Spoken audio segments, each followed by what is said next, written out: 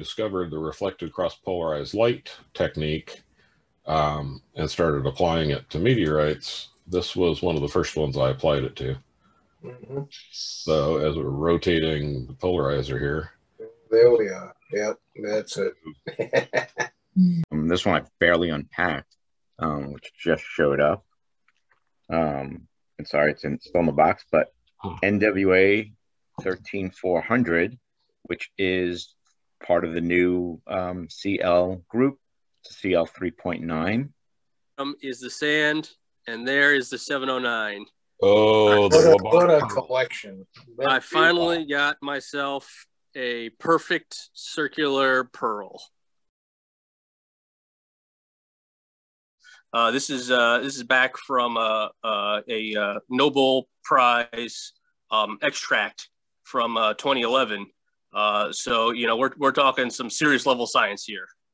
Mountains. It is just a little one, but I got it on eBay from AZ Meteorites, and they had an auction, and I got a really good price. So I got that. For this subject, 108 photographs were taken in total. Next step is to focus stack them using the Serene stacker. The whole stacking process can take up to half an hour. Next, I need to combine individual images into a high-res panorama. Before I wanted it to.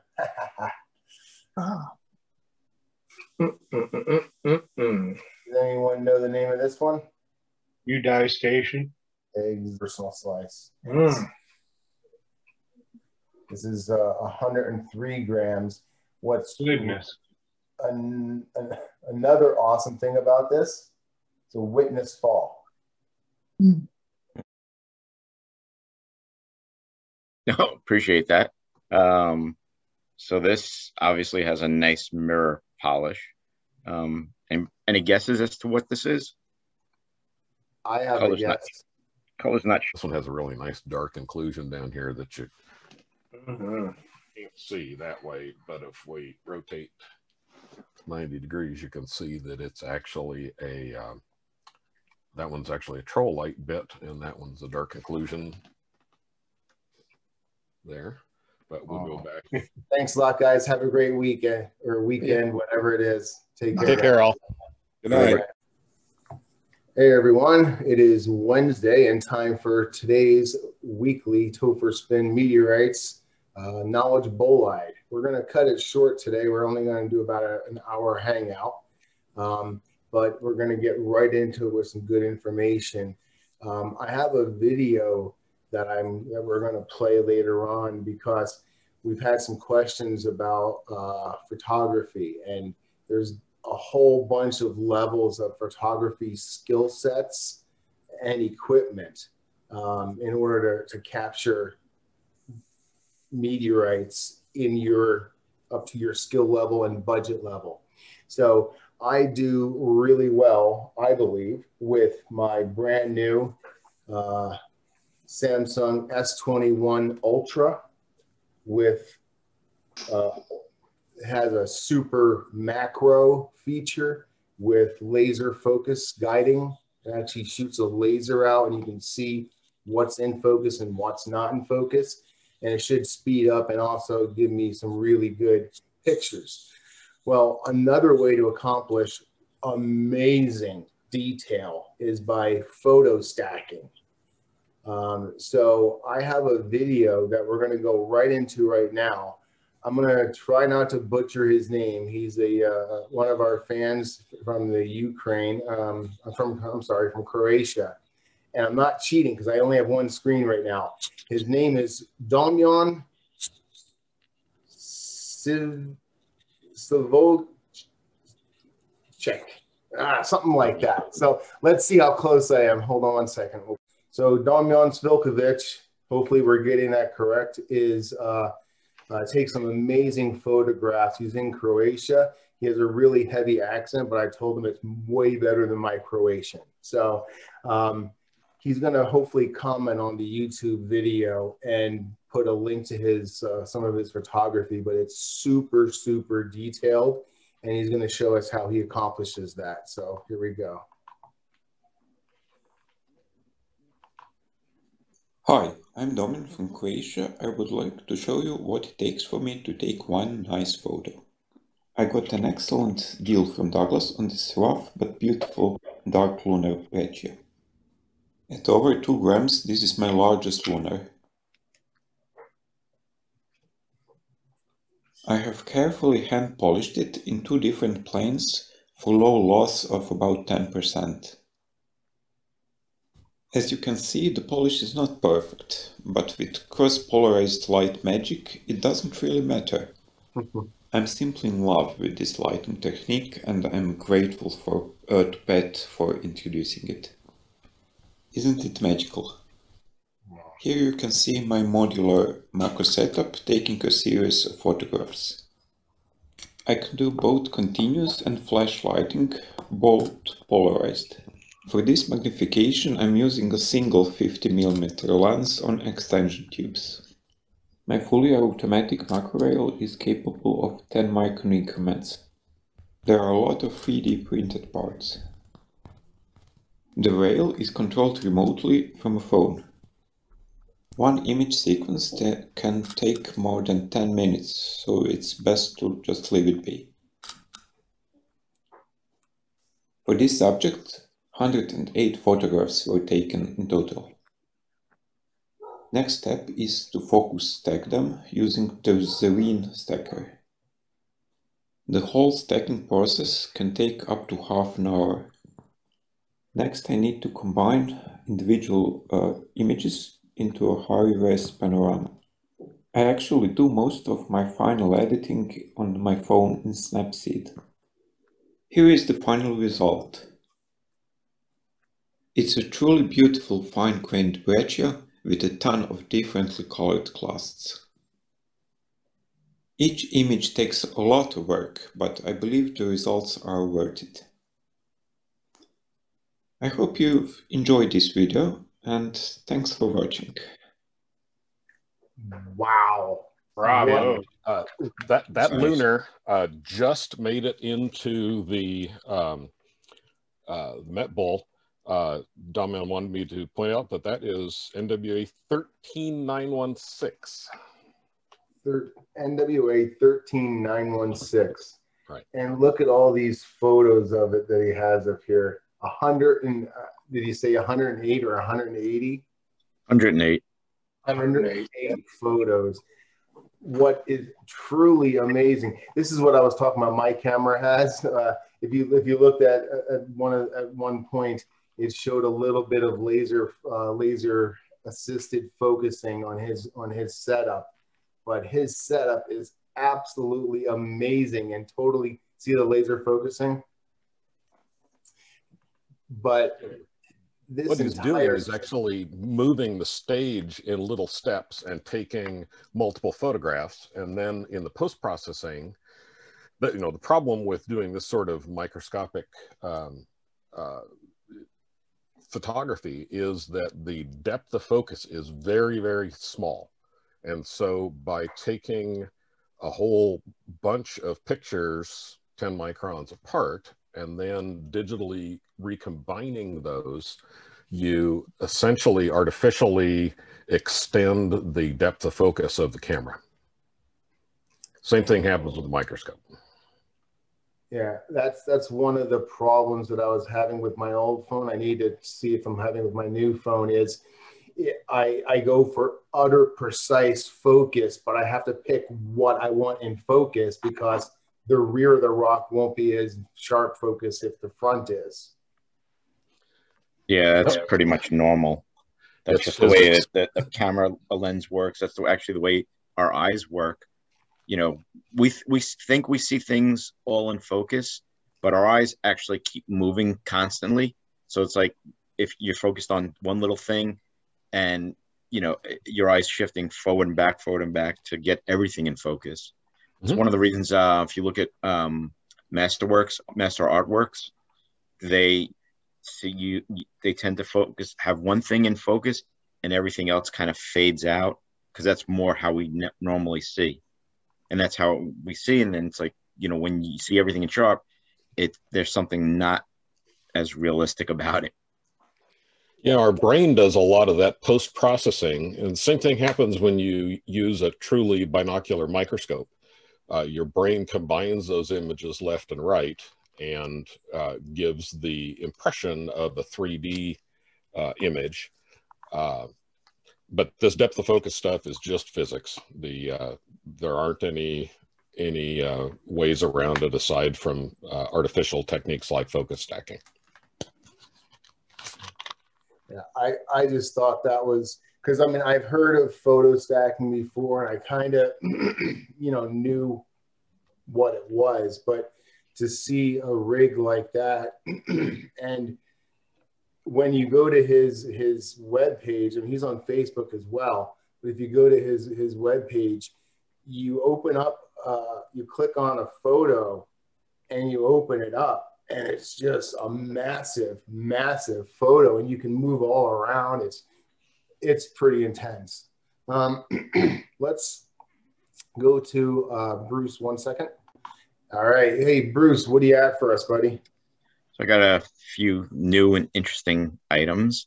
This one I've barely unpacked, which just showed up. And sorry, it's still in the box, but NWA 13400, which is part of the new CL group. It's a CL 3.9. And I think you can see, I hate doing this. I got to get a better camera set up, but you can see that there's definitely some metal. It's definitely grabs onto the magnet. So this is from Mirko Grau. Yep, Mirko Grau. Yeah. And so on the back, he's got a really nice COA. And yeah, it like fits all nice, neat in the box. I haven't even taken it out because he taped it up pretty well, so you can't open the box easily. And I'm like, well, it fits in there pretty nice. If I take it out, am I going to get it back in? Sweet. Yeah, so this is, you know, kind of interesting. So that's the first CL ever. Yeah, it's well, there are several in the group, but this is the one that kind of pushed, I think, into defining the group. Maybe one of the other guys knows better. Yeah, so there were a number of other carbonaceous chondrites that were just called ungrouped. And when this one, I believe the NomCom rule is the 5th one. And so when you have 5 that all align very well, then you can call it a group. And so this should be the 5th CL. And will they go back and edit the other 5 or the other 4? Yes, I believe they do. That situation with the Met Bowl being kind of frozen is definitely under change. They've gone back and corrected a number of things in the last 6 or 8 months. So I think at least for this 2-year term of the members on the NomCom, we will see more active work of correcting things and updating as new science comes about. That's pretty good. That's always good to hear. I've been kind of we're going to go to James Shelton next. I have 2 more things. Oh, awesome. Sorry. Hold on. Oh, no. I'm not going to shortchange Bruce in New York. Go for it, buddy. What's next? Yeah, I don't never want to cut you off. No, appreciate that. So this obviously has a nice mirror polish. And any guesses as to what this is? I have a guess. Color's not showing up so well here. I have a guess of what it is. All right, go for it. Can I see the other side just to make sure that I... It's a little more reddish than it's showing up here. Yeah, it looks to me like a hydrothermally altered lunar named Tisserlitine or something like that, or 001. Tisserlitine 001. That's it exactly. Nice. Tisserlitine. That's a big slice. Yeah. Nice. Nice. So that came from Craig Zlyman. And I was going to say, what's the weight?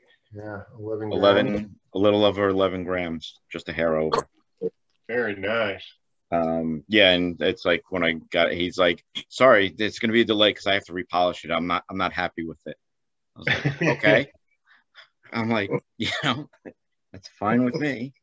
So the good thing about a slice that size, and I would love to like have photo stacking of that one, is because it's a unique lunar because it was altered. Oh geez, really thin. Yeah. Knife blade. It was altered by water, and they believe that it was altered in situ, meaning on the moon, by water. So by having a sample that large, you can actually see the material a lot better. Yeah. So also from Craig is something that's new and I don't believe is classified yet. So there's no name for it. But this is the one that's got dual lithologies. Oh, wow. Oh. Oh, that's nice. So you can That kind of is see a huge bleb by your finger. Yeah.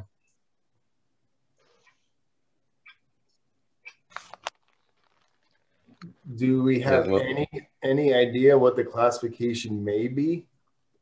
I didn't ask him. All it said was that it's a dual lithology.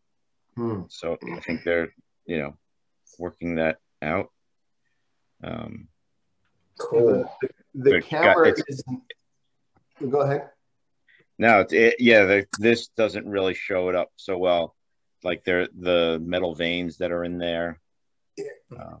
Okay, I'm going to go off that and say the camera's not the best, but it reminds me of Dar el Kahar. It's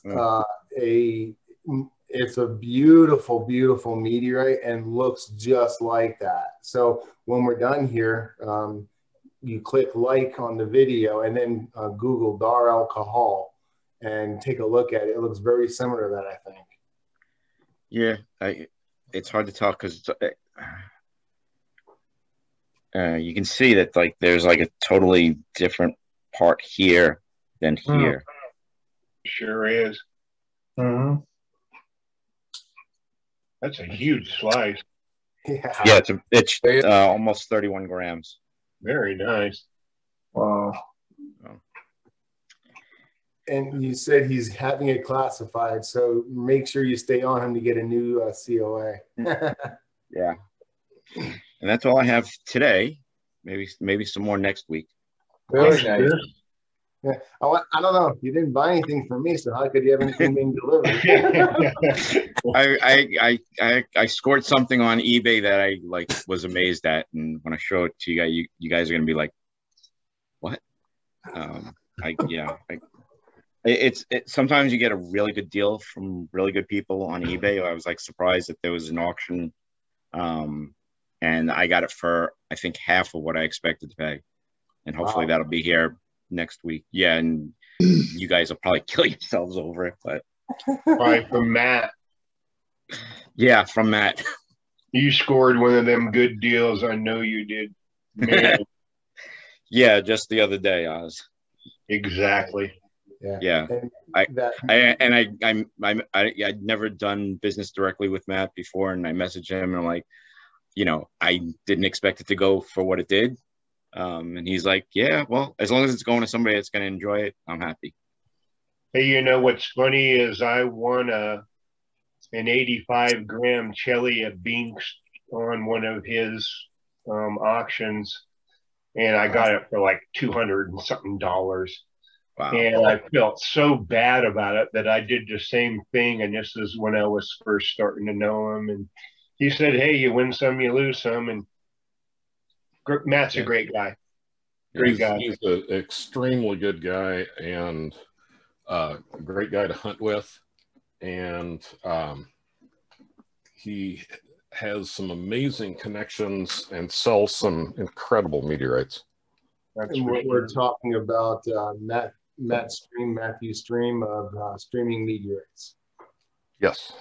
Yeah.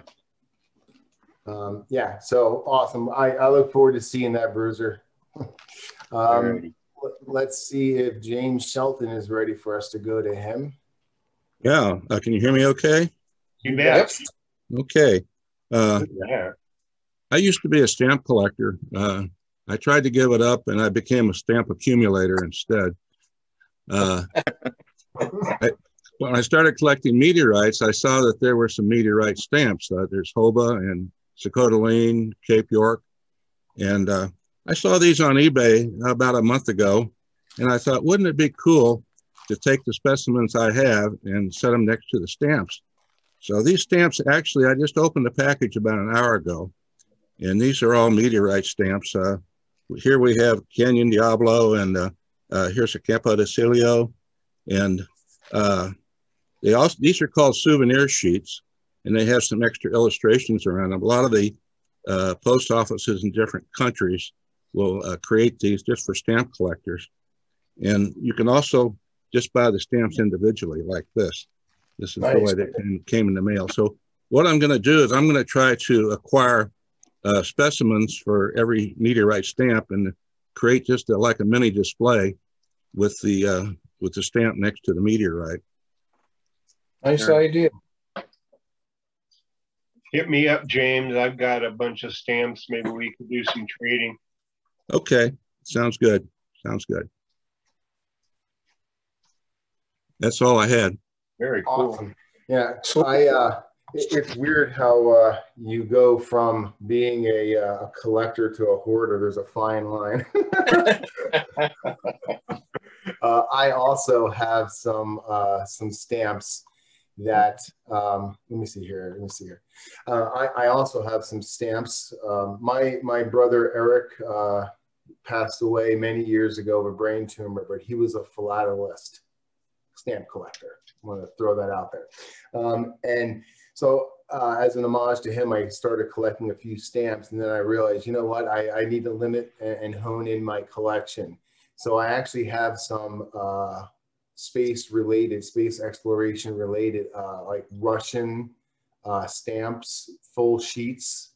So if anyone's interested in those, let me know, because they're really not doing any good sitting at the bottom of my drawer right now. So let's see here. I'm going to pause for 1 second. Awesome. We got a volunteer, Chris Monk. Oh, hey, if you don't tell the good news, I will.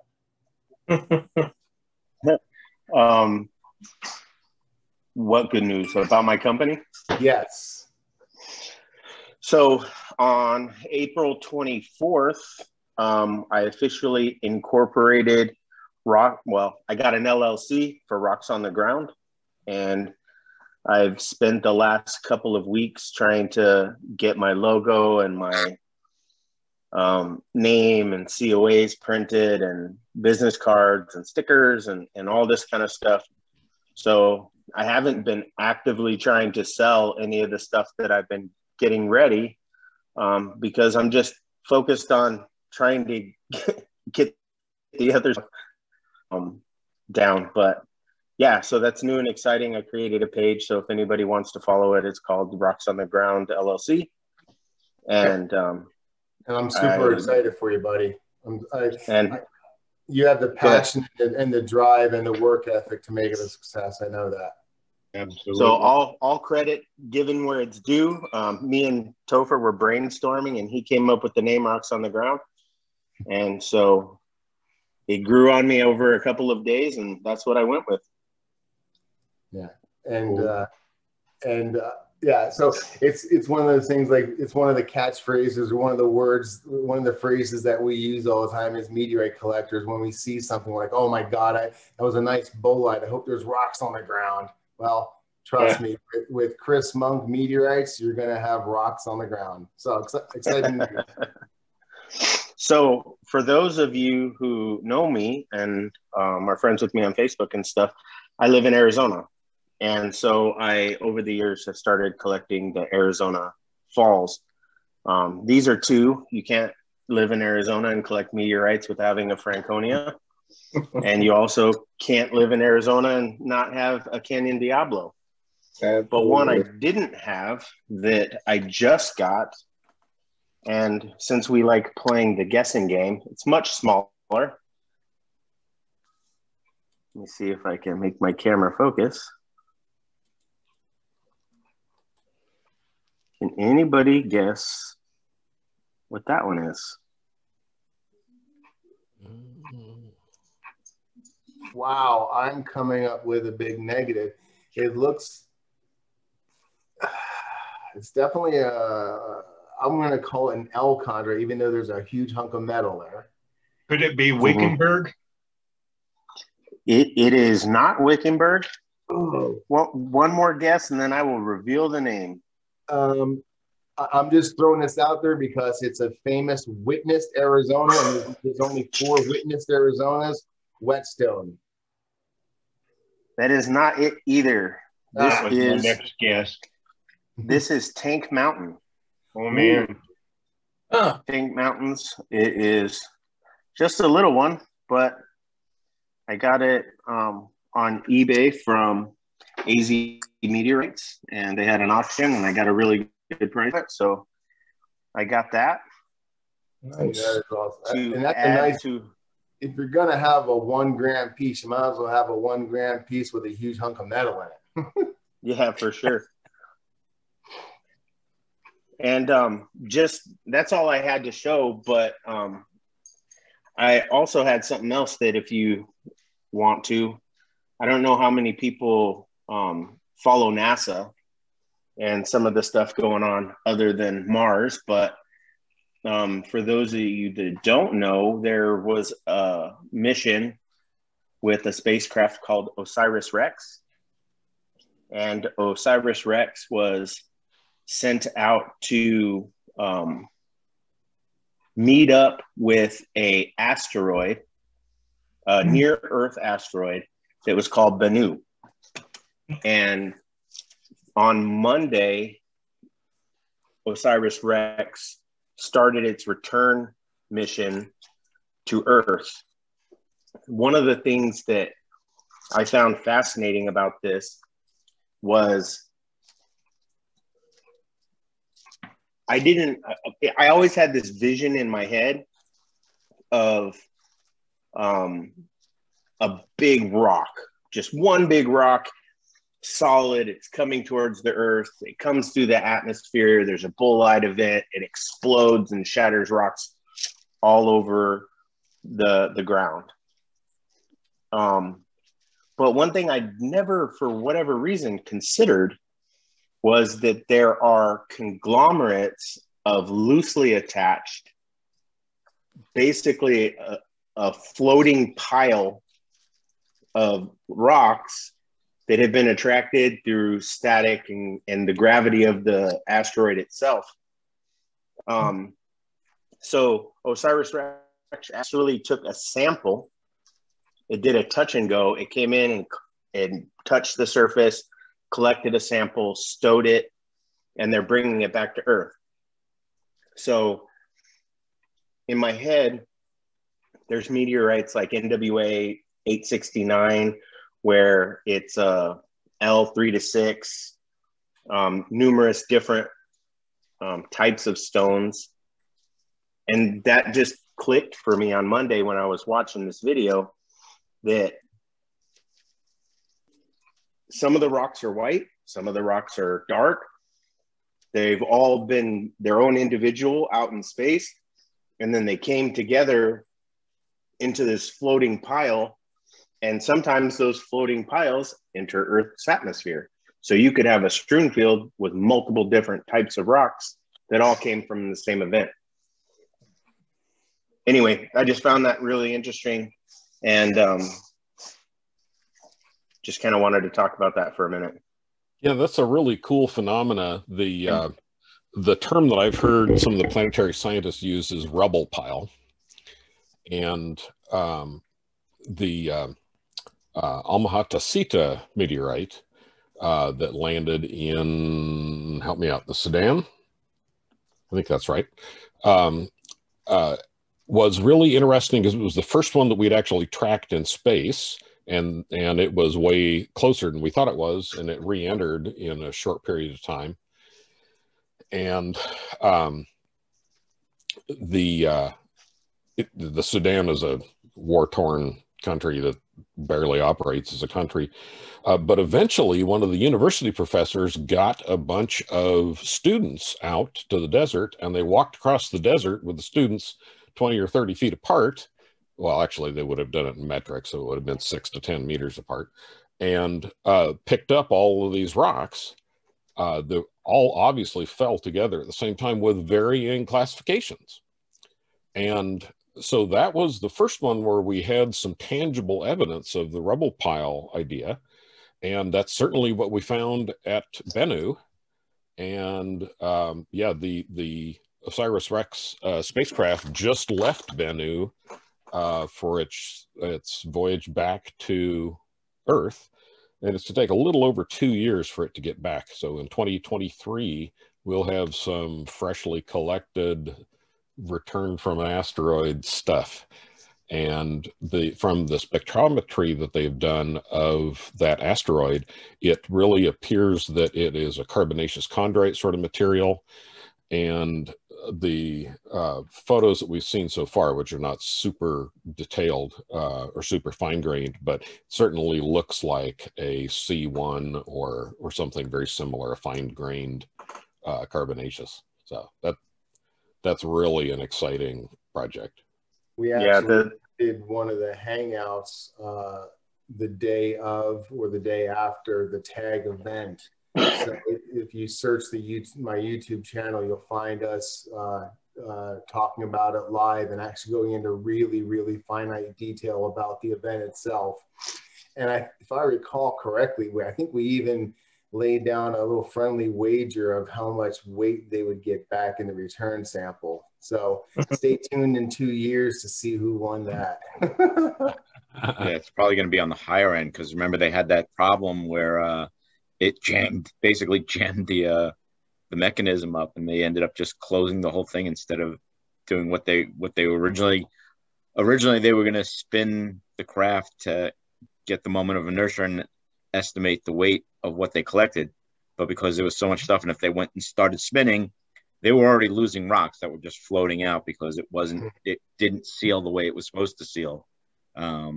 So they just said, well, let's just take it all and we'll, deal with it in a couple of years. Yeah. And if I also remember, they were also suspecting that they saw some lighter colored stones, and they were suspecting that they were from Vesta that are also on there. Mm-hmm. But I think that the touchdown spot was more was probably not from that, but who knows? The photos are really hard to interpret because there's really nothing to give a sense of scale. And the rocks that they were talking about as boulders that they had to avoid with the spacecraft as they came down and did the touch and go were like meters apart or meters across when they looked like small rocks from the picture. Yeah. But, yeah. One of the named rocks that they use for reference as far as location is longer than 100 yards. Yeah. Another really interesting thing I learned about it is how much water is on the asteroid. Yeah, of course. Apparently it's covered in water. Yeah, that's one of the big questions. And of course, if it does turn out to be C1 sort of material, 1 is the most altered by contact with liquid water. 3.00 is perfect. And as you go from 3 to 4 to 5 and up to 7, that's more heat and pressure. But as you go from 3 down towards 1, it is more and more aqueous alteration, being chemically altered by liquid water. Yeah. I've had the unfortunate opportunity to spend a lot of time on the couch the last few days. So I took advantage of it to try to educate myself a little bit. And a question that I've had in my head at several times was perhaps answered by Dr. Lawrence Garvey of ASU, Center for Meteorite Studies. So if I can pontificate for 1 second, if you look at Meteor Crater, you expect there to be a huge iron meteorite in the bottom of it, but there's not. They drilled and mined and there's nothing there. So the theory is, well, it evaporated. When the iron meteorite hit, it evaporated and left these little spheroids. Well, in my head, I've always questioned, well, then why the heck do I have Canyon Diablo in my collection? Why do I see, massive kilo, like 30 kilo hunks of Canyon Diablo everywhere? I mean, if you can, I could literally tonight buy a 20 kilo hunk of this stuff if I wanted to, but it vaporized. So there was always a disconnect. And in this lecture that Dr. Garvey was giving, he explained that, and it goes along with a little bit of the rock pile that we were talking about earlier, where the new theory or the new idea is that Canyon Diablo was a massive, 150 by 150 meter hunk of iron with other in tow. It was surrounded by other smaller ones. So when the big one hit, the other ones were falling alongside. And one of the very, very interesting things about Canyon Diablo that was also answered during this lecture was Canyon Diablo is one of the rare irons that actually contains microdiamonds and nanodiamonds, well, microdiamonds, sizable ones. We're talking small, but sizable. And the theory of that is, as the big impactor hit the ground and caused this massive explosive shock wave, the other pieces penetrated through that shock wave. And that massive crater forming shock wave went up and affected other pieces going through and highly shocked them to the point where the carbon was transposed into nanodiamonds within 10 nanoseconds or milliseconds or something like that. So I thought that was tornadoes. There's some other interesting evidence as well to support that idea of a group of bodies traveling together. The Kibyan Stringfield in Namibia is huge. It's I've heard numbers like 35 miles long. I've even heard numbers like 50 miles long. And so that one, fell a very, very long time ago. If it did create any craters, they're not evident anymore. But that fits that idea of a bunch of bodies traveling together rather than one body disrupting our atmosphere and creating a 50-mile long strewn field. By comparison, for things that come in, as one piece and then break up, we typically get strewn fields on the order of 1.5 miles, 2 miles wide and maybe 3 or 4 miles long. If things come in at a very, very shallow angle, like Chelyabinsk, the strewn field can be longer, and that one disrupted multiple times. But remember, Topher, the footage that you found of the new carbonaceous chondrite that fell in England, as the main one was coming in, yes, as the main one was coming in, as it started lighting up, as the atmosphere got denser, there was another piece parallel to it. So there was a track parallel to it. So I think that idea has been pretty thoroughly worked through, and we are reasonably confident that these things travel in groups. The other part that makes sense is that these things all had to have some sort of a collision to get in an Earth crossing orbit, and that collision makes multiple pieces. And if a bunch of them are started out with a certain direction, some of them are going to scatter, but some can be grouped together. Yeah. And if I remember correctly, you were using the example of Amahata. Mm-hmm. If I remember correctly, there are like 12 different lithographies, 12 different classifications within that meteorite. And Right. there's crazy people like Mike Kelly who want to collect one of each and every little of the lithographies. But one thing that's really good about Mike is he digs into stuff. He's very educated and he's willing to learn. We got into a discussion based on some feedback I was getting on some wild claims from a non-scientist about quasicrystals being in their meteorites. And quasicrystals to me sounds like, you know, harmonic vibrations and you know, that kind of fooey gooey stuff. But there is a real thing called a quasicrystal, and they were recently discovered. They were hypothesized for a while, but recently discovered and to be existing in a rare meteorite sample. Now, I don't want to steal too much of his thunder, but I've asked Mike Kelly to kind of fill us in a little bit and give us Meteorite 101 regarding quasicrystals. So pause for 1 second. All right, so we have our resident geologist checking in. Hey, what's with them quasicrystals, man?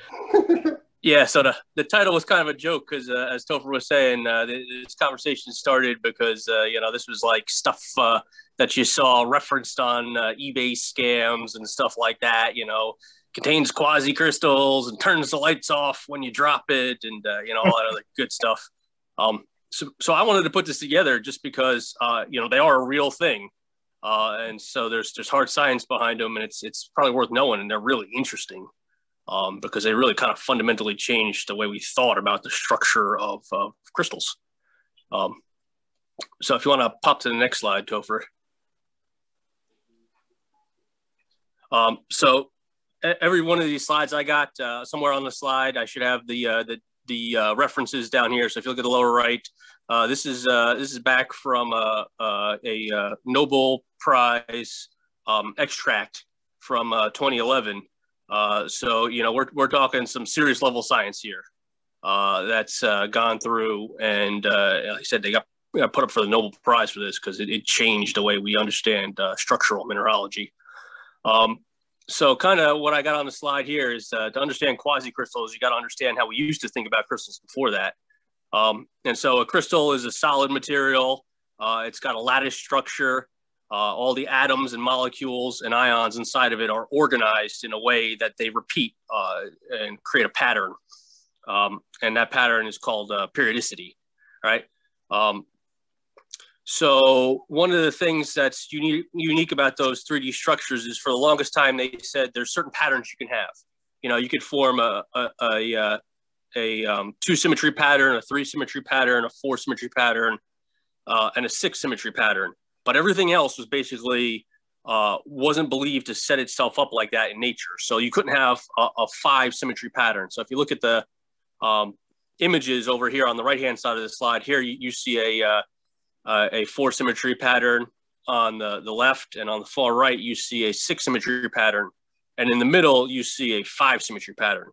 And you can see the spacing doesn't really work out on that 5 symmetry pattern, right? The little red dots on the top and bottom, what you represent molecules, are too close to each other and don't space out in a way that the pattern would repeat itself over and over and over again. So again, that kind of gives you an idea of up until these quasicrystals were found, what set the rules for the way mineral structures worked. Looking at slide number 3, Topher. So quasicrystals is really all about why that happens, right? So the atoms and molecules and ions inside the crystals all kind of find their spacing and set up in those repetitive patterns because it's an energy efficient structure.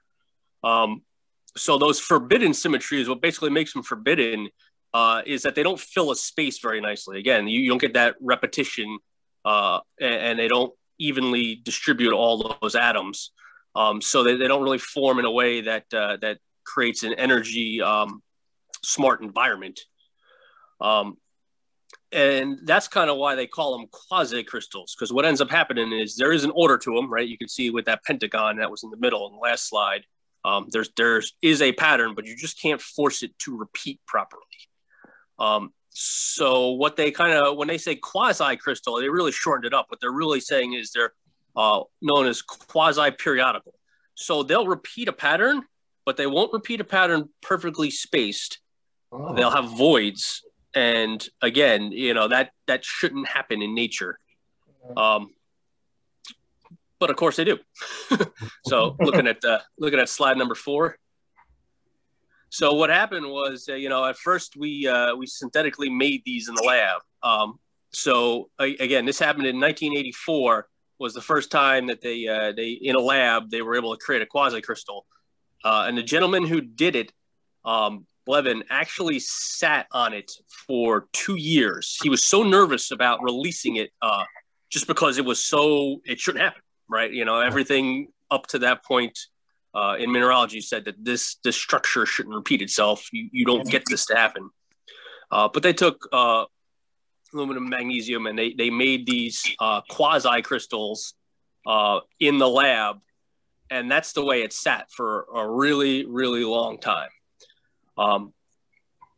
So what was neat about it was when he finally released it, everyone in kind of the mineralogy arena didn't want to just change the definition to allow these new couple of shapes that were found because they figured more would come along, and lo and behold, they would be wrong again, if they didn't fundamentally change the entire definition of what a crystal is.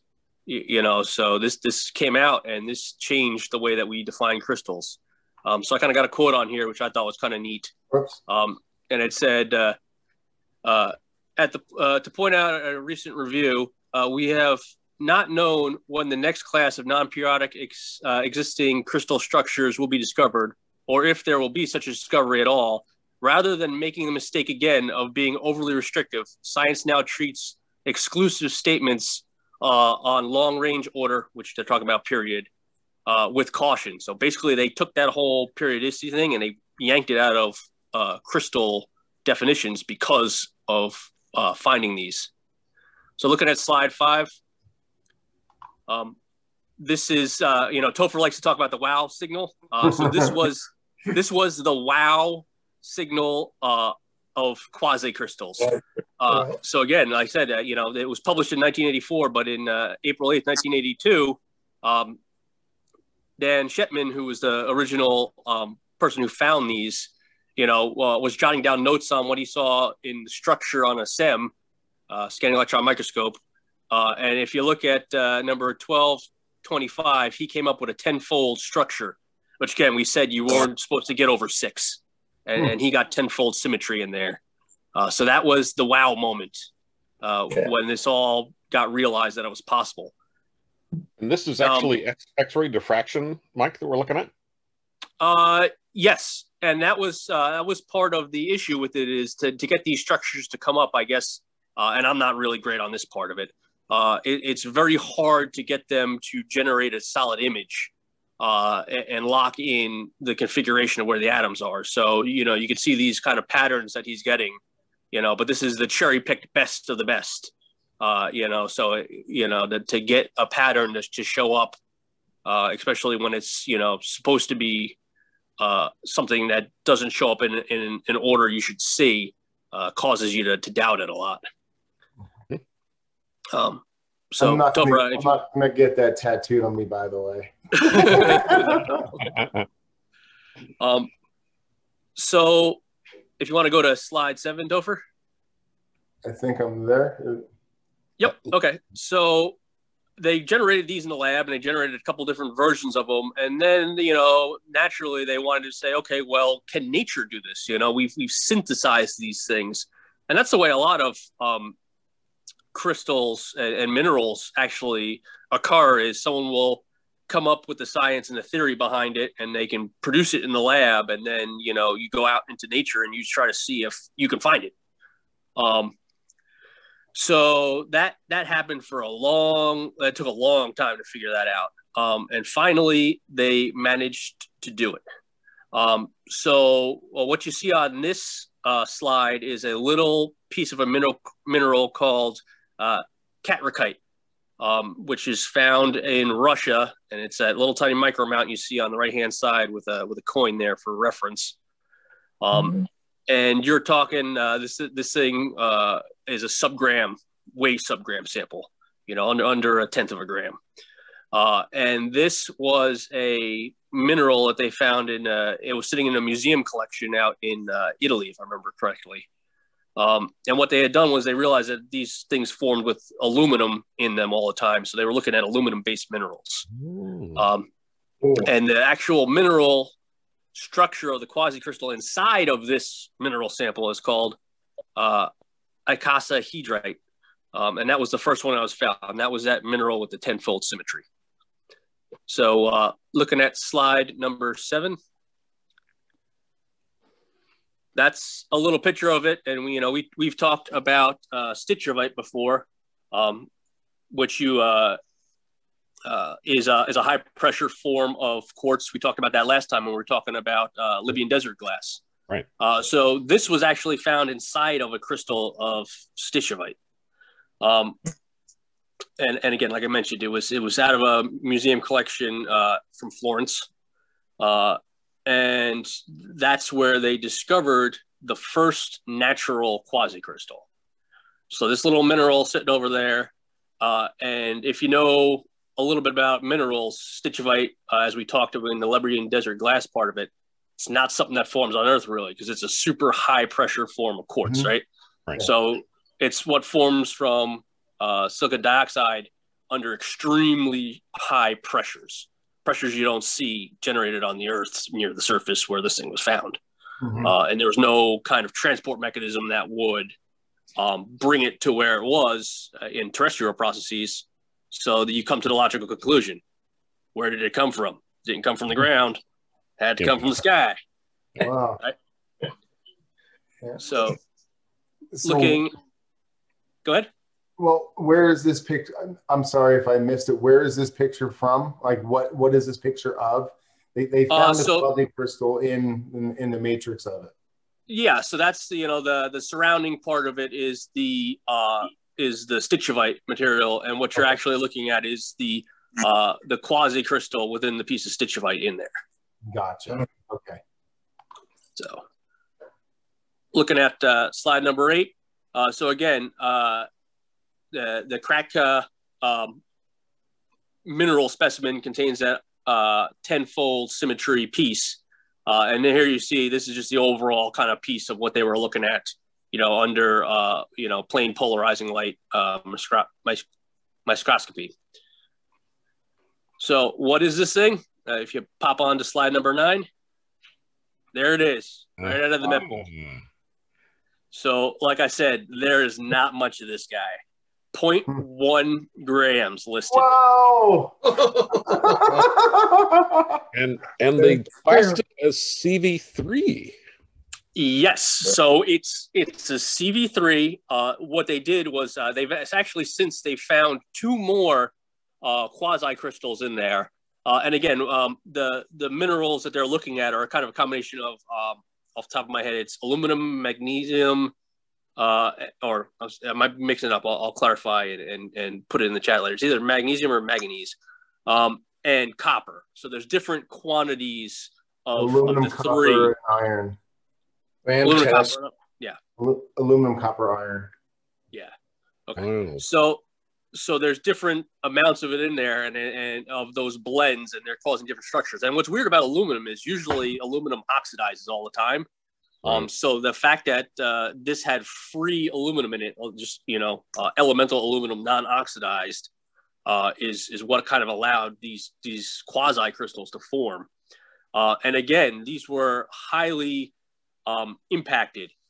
So you're getting these formations from an extreme amount of pressure and heat as a side effect that basically allows these quasi crystals to form and stabilize. So a lot of people thought that they would decay and break down and release that extra energy in them and seek to form a pattern structure, that better fills the void space, but they don't, they stay stable. So again, this slide shows you, these were the other two that they found in there. And yeah, again, you can see that the third one that they found, aluminum, copper, and iron as the blend. And you can see the odd crystal structure. Again, it's a five-fold symmetry on this one. Wow. I wonder if the aluminum comes from the CAIs that are common in CD3. Yeah. That's a good question. Yeah, that'd be interesting to kind of dig into. And one of these gentlemen is at Princeton University. So I mean, when COVID's all over, I'm trying to get over there to go see him and talk to him and learn more about it. Cool. Excellent. They're pretty cool. But yeah, so the last slide, again, I touched on this already. It's the fact that there's unoxidized aluminum in this particular CV3. And they were trying to figure out naturally how some of these form, and they figured it would be pretty complex to try to reproduce it. I believe they ended up doing it with a high speed pellet gun, just impacting the material to see what happens under induced pressures, and see if they could induce this and form these materials, and they did. So they're basically theorizing that these quasicrystals are the direct result of asteroidal impacts. Would that be a super collider that they would have fired that through? I think they were just using standard air pellet, so they're not even getting up to the crazy, vacuum required super colliders that you're using just like a single molecule and speeding it up and running it in. They're operating at the macro level. Yeah, at one of the NASA research facilities, and I don't remember if it's Moffett Field, one of the research facilities, they have a nitrogen-driven gun that's driven with compressed gas that can launch an aluminum pellet or sphere at orbital sort of velocities. They've used it for looking at cratering events, firing this pellet into sand. But that's really cool that they can cause these, gigapascal range sort of pressures to form these quasicrystals. That's cool. Absolutely. Yeah, so that's everything I had. But as as a guy who collects along the lines of trying to get specimens with different minerals in there, I'm keeping my eyes out that they find another one. Absolutely. I don't think I'm getting any of that 0.1 grams. Mike, I really appreciate you sharing that information with us and educating us. That was fantastic. Great job, buddy. Yeah, no problem. Great. Thank you. I have one thing I'd like to show off. It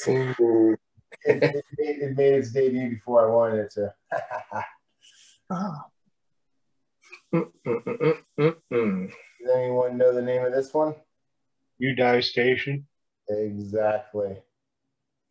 This is a silicated iron, and wow, this one was in my personal collection and is now available. If anyone would like to purchase it, it's 49 grams, and I'm asking $10 a gram, so it's $500. Because I just replaced it. The pictures that you did of that one on Facebook look really good. They sure do. I was working with the pro settings on my new phone, my new camera with the phone attached, and I got really nice warm silicate colors, great definition in the differences of colors of the metals. It's just a beautiful, beautiful meteorite. And here's what I'm replacing it with. This is my new personal slice. This is 103 grams. What's goodness? Another awesome thing about this, it's a witness fall. So what you're looking at here is the non-etched side. And then once you etch it, you get the Wow. The distinct, yeah, it's gorgeous. Yeah, I it don't know really if popped. my Very phone nice. will work or not. No, it's not letting me zoom in today. There, I'll have to zoom in like that. Yeah, so I'm really happy and pleased to add this to my collection. When I was in Tucson this year, it was one of the stones that I was actually hunting for my personal collection. I really wanted a nice slice of Udei Station, so glad I finally got that. Last call for anyone to show anything off. I've got a few things, Topher. Okay, hold on one second. Well, why don't you just go ahead and... Okay. So last time we were talking about Tektites, and yeah, we got that hoarding comment in there too. One of the characteristics of a hoarder is things are not in good order, and so I'm guilty of that. So, digging around and digging through some boxes, I found my bits and pieces of button flange Tektite. So this is actually half of a button flange Tektite, and you can see if you look at this in the microscope, it's really cool. This is broken and then soil etched in this plane, and you can actually see that streaky structure lipping up and around and rolling over the lip.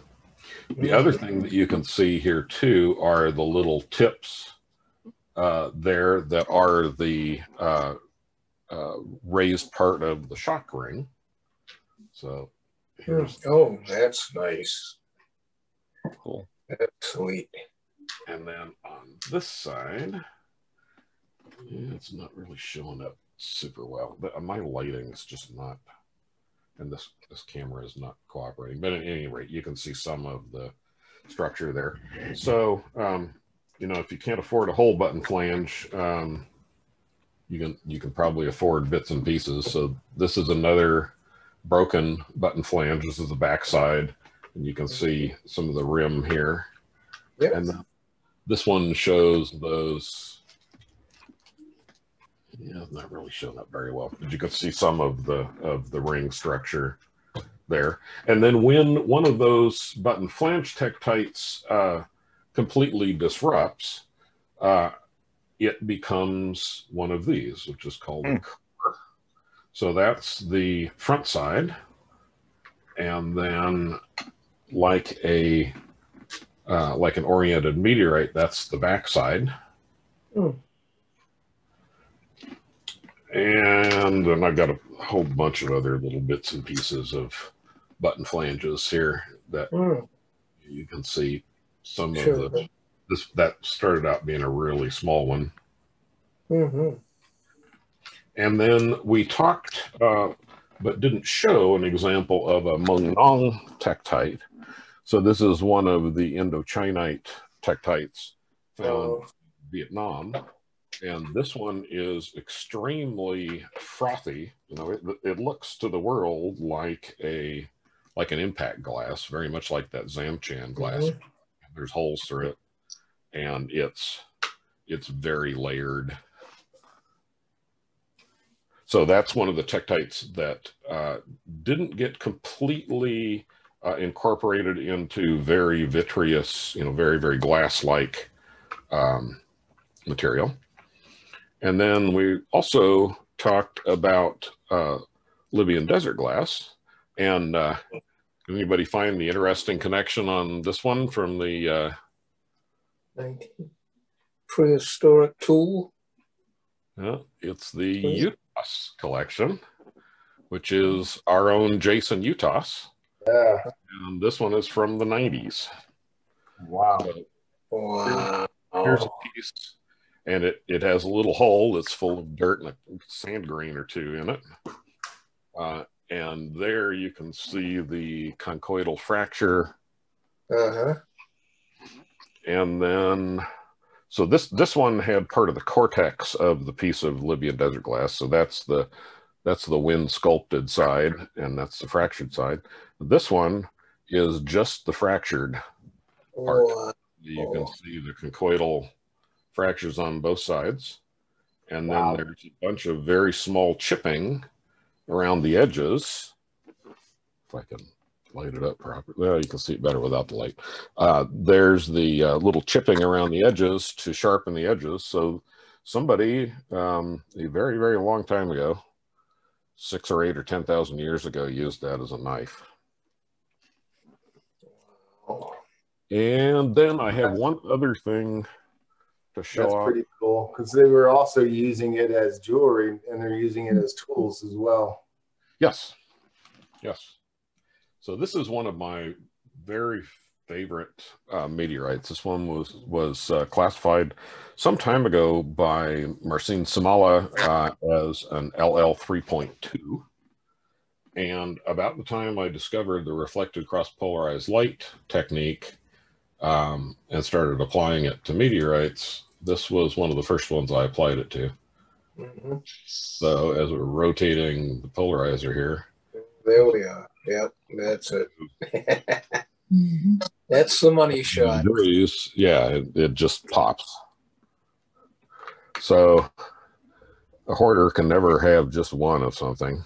And so I know I have more slices of this, but I can only find 3 of them at the moment. But this one has a really nice dark inclusion down here that you can't see that way. But if we rotate 90 degrees, you can see that it's actually a that one's actually a troll light bit, and that one's a dark inclusion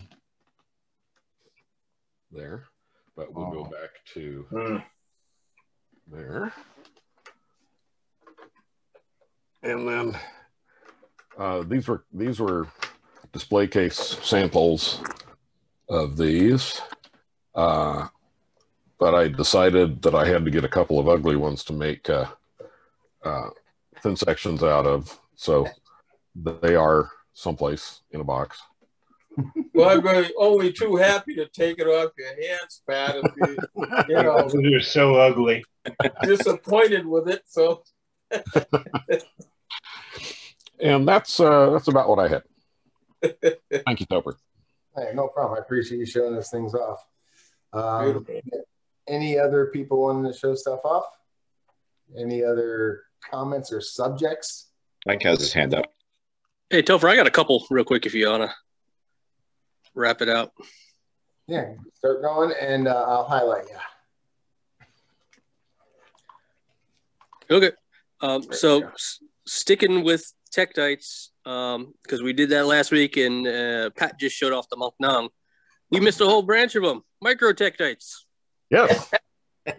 So nobody has shown off any of those. So these are micro Tektites, and this batch is from KP Sediment out in Haiti. So you can imagine, you know, Chicxulub to Haiti is no short distance. So yeah, these were painstakingly picked out, and these are just the micro Tektites, and under the scope, they are nice little bits of greenish brown glass. They're very much what they are supposed to be. And then I have one more sample, and this is from stateside. This is Hell's Creek. So there's the raw material in there as collected, and then you go ahead and you start digging through it, and that's some of the finer material in there that has both burnt material and micro Tektites mixed in there as the small sample. Oh, so you actually separated these out of the? No, these were separated out by the finder. So okay. So this was different material gotten from the finder, refined, just the bulk stuff, and then I also got a little piece of burnt up material from that same KP layer. Cool. Just kind of make a little Hell's Creek set. Nice. And then sticking with Impactites, this is all different stuff from Webar. So crater forming iron on there. And as you can see from my numbers, I've been at it for a while trying to get a complete set of everything you can get from Webar. From 260 to 700. So that was the iron. That's a little bit of well-fused ground impactite. That is some loosely consolidated sandy material. That's the shale that comes off the outside of the pieces they find, and that's mostly what you get if you get Webar iron nowadays. You're actually getting Webar iron shale. You know, getting the unoxidized iron's kind of hard. That's a splash form aerial bit of material. Down at the bottom is the sand, and there is the 709. Oh, what a collection. I finally got myself a perfect circular pearl. Those are Nice. Those are hard to find, and when you do find them, they're either ridiculously cheap or ridiculously expensive. Yeah. That is a very hard to assemble collection right there.